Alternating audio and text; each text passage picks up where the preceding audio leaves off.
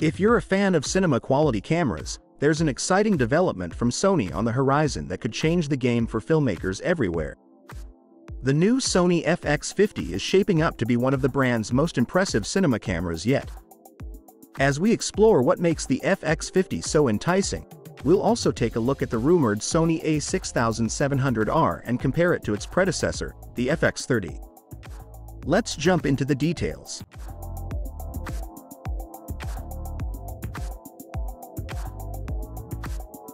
Sony FX50. If the rumors are correct, the FX50 could revolutionize the cinema industry. It is rumored to include a 35mm full-frame sensor that differentiates it from the FX30, with a dynamic range projected to reach at least 15 stops.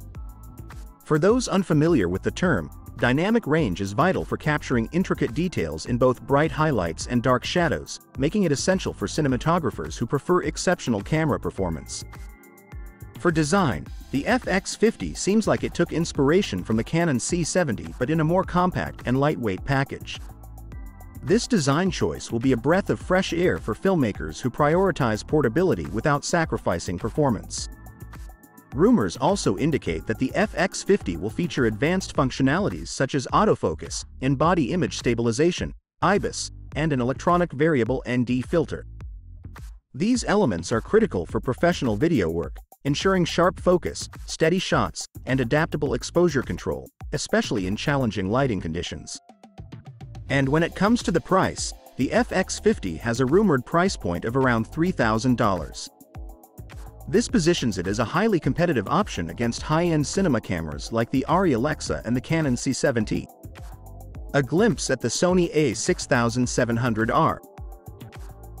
On the other hand, there is also a bit of rumor about the upcoming Sony a6700R. Although details are still emerging, what we do know is enough to pique our interest.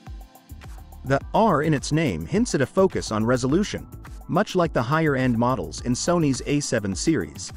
Currently, the a6700 boasts a solid 26-megapixel resolution, and it seems likely that the a6700R will aim even higher. Rumors suggest that Sony may adopt a dual lineup strategy with this release, similar to their approach with full-frame models. Improved video quality. The launch of the FX50 and a6700R shows Sony's strong dedication to video innovation. The success of the Sony ZV-E10 last year, which contributed to a whopping 50% of overall sales within the Alpha series, has likely fueled Sony's ambition to expand its video offerings. On top of that, reports are suggesting that new video-focused interchangeable lenses may be released next year. This would enhance the flexibility of Sony's camera systems, giving filmmakers an extensive range of tools to realize their creative ideas. The pairing of the FX50 with these specialized lenses would certainly make Sony's ecosystem more attractive to those who prioritize video production. FX50 versus FX30. Now, let's take a moment to compare the FX50 with its predecessor, the FX30. The FX30 has already carved a niche for itself within Sony's cinema line, known for capturing stunning 10-bit UHD 4K imagery at up to 120 FPS. Its 26-megapixels APS-C XMOR CMOS sensor and BIONZ XR processor deliver high-quality 4K images with an impressive 14+ stops of dynamic range, complemented by dual-base ISO architecture to boost low-light performance.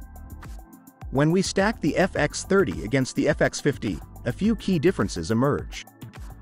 The FX30 offers features like high-sensitivity recording up to ISO 32000 and the ability to record in 10-bit 4:2:2 using advanced formats like XAV-CHS and XAV-CSI.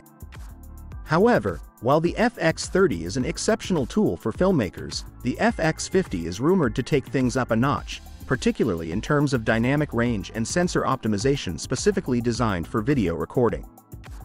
The FX30's lightweight design and ergonomic build make it a solid choice for solo operation, yet the FX50's rumored advancements and features like autofocus and IBIS could make it the go-to camera for professionals seeking the ultimate balance between performance and usability.